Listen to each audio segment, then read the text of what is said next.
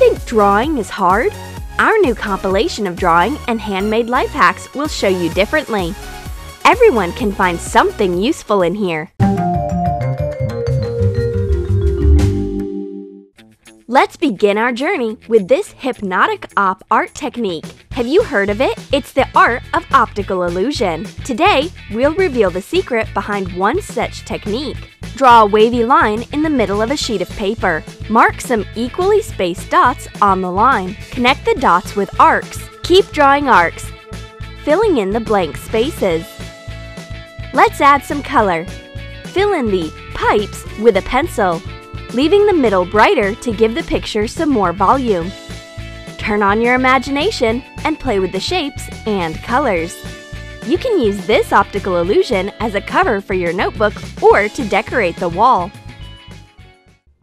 If you like to impress your friends, we'll show you another fun illusion. Fold a sheet of paper in half. Unfold it. We are going to need 2 markers, one gray and one black. With the gray marker, draw the shadow of a ladder. Switch markers and draw the ladder itself with a bend in the middle. Connect the end points of the ladder to the end of the shadow. Draw the steps. They should match the shadow.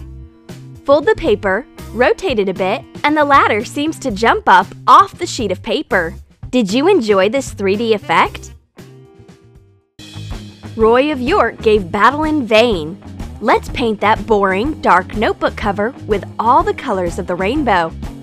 We'll need a sponge and some acrylic paint. Start from the corners and draw some colorful arcs. With slight and brief movements of the sponge, add some texture to the surface. This notebook will lighten even the darkest mood. Amethyst, malachite, agate, jasper. Each stone is a true wonder. Let's make a drawing with a texture that looks like the cross-section of a mineral. We'll need some ordinary table salt for this technique. Draw some odd ovals with watercolor. Make a dark outline and a bright center. Sprinkle the wet drawing with salt. The salt absorbs some of the paint and gives a nice texture to our drawing. Don't throw out that Coca-Cola bottle. We can make a calligraphy quill out of it. Cut out a rectangle with a sharp knife. Fold it in half. Shape it into a quill, cutting off the excess. Secure the quill on a pencil with decorative tape. Done! Dip it into some ink or mascara and test it out on a piece of paper. It writes perfectly! All we need is to find some blotting paper and avoid those nasty blots. Now you can decorate your notebook with some pretty hieroglyphs or some Gothic fonts. We can create a cool open work pattern with the help of a piece of lace. Press the lace against a sheet of paper. Spray some paint over it. You could use this lace aerography to make some greeting cards or pieces of decor. It looks exquisite! We can make a colorful landscape with the help of some painting tape and a bit of talent. Stick some strips of painting tape of varying size onto a sheet of paper. Paint a yellow circle sun. Add a blue background and some light specks. Let the paint dry and carefully peel off the tape. Draw out the branches and the creeks on the birch trees with the black paint. Done! We have ourselves a beautiful birch forest. What's that? You can only use paint to paint? Well, watch this! Today, we'll show you some very interesting methods of creating paintings. One of these methods involves painting with red wine. Yes, we are not going to drink the wine, we are going to paint with wine. A brush soaked in wine leaves an intense burgundy trace. A bit of imagination, and we get an amazing Marcel painting.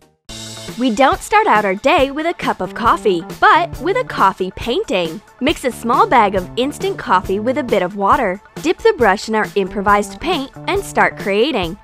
We decided to paint a slice of chocolate cake, just perfect for breakfast, even though it's not very healthy. Coffee leaves some very interesting stains. The glaze looks pretty real, and the aroma from the paintings will remind you of those tasty desserts from that coffee shop across the street.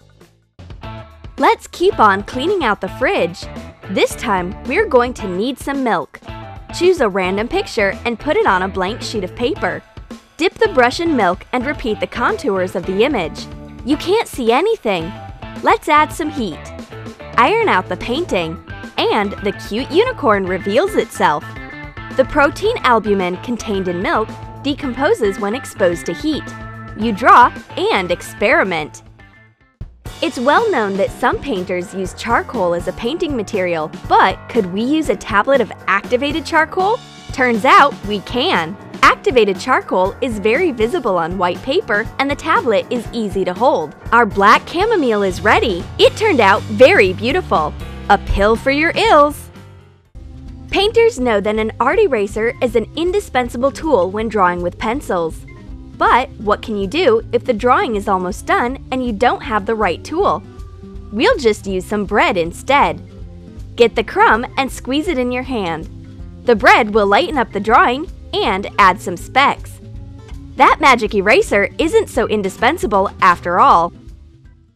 If you need to quickly make a bright background, use a simple shopping bag. Crumple up the bag and dip it in paint. Apply the paint onto the paper with fast movements. If you choose the right colors, you'll end up with a very bright and unique background.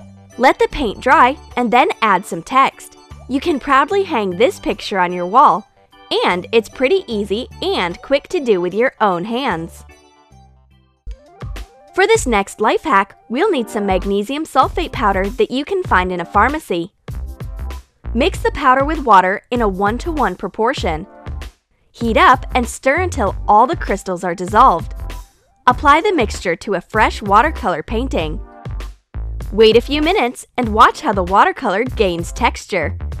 It's like the painting is covered in frost. Amazing! Drawing out each leaf is time-consuming and boring. In this video, a black tree trunk will grow a gorgeous purple bush in a matter of minutes.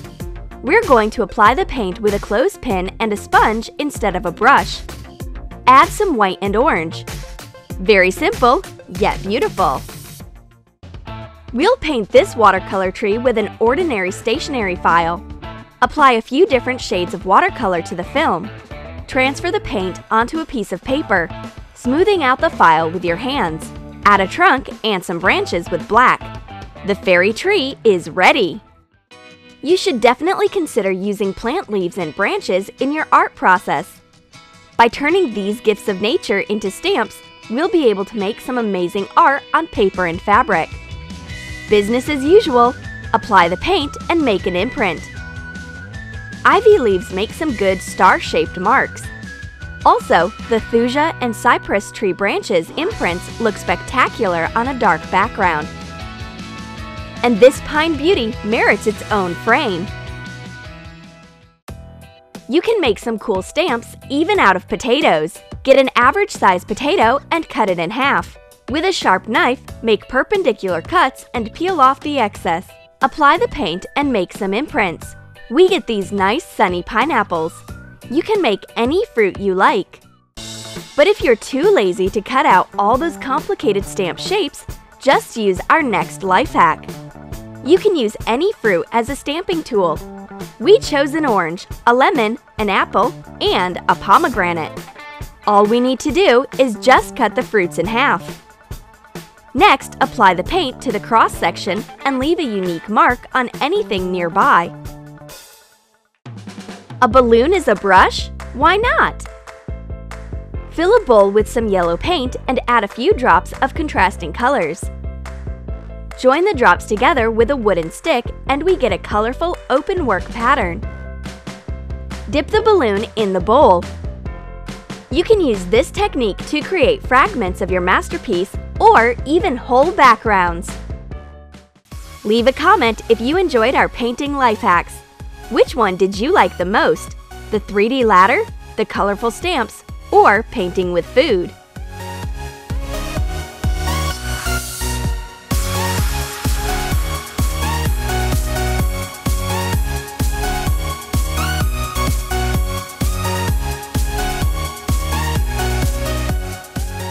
Subscribe to our channel, hit the like button and press on the bell icon to be the first to watch our next video.